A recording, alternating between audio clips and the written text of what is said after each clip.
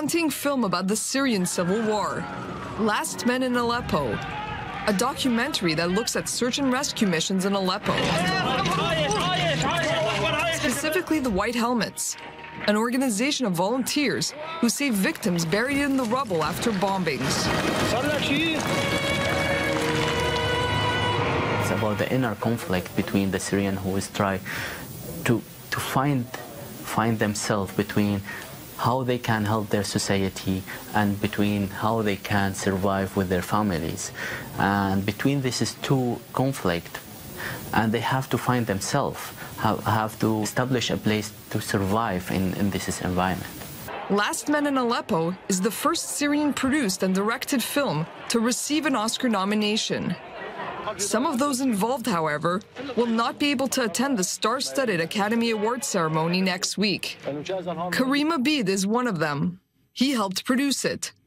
But because of President Donald Trump's travel ban, he's been denied a visa to enter the United States. Mahmoud Al-Hattar, the co-founder of the White Helmets, who's featured in the movie, is also unable to travel to the U.S. In his case, it's the Syrian government that reportedly blocked him from going. President Bashar al-Assad's regime has accused the White Helmets of links to rebel groups.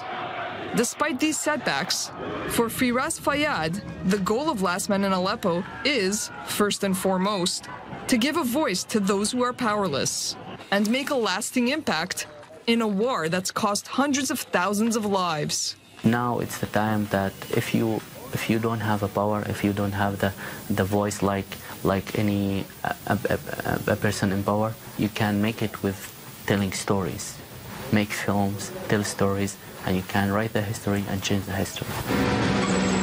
Maya Margit, I-24 News.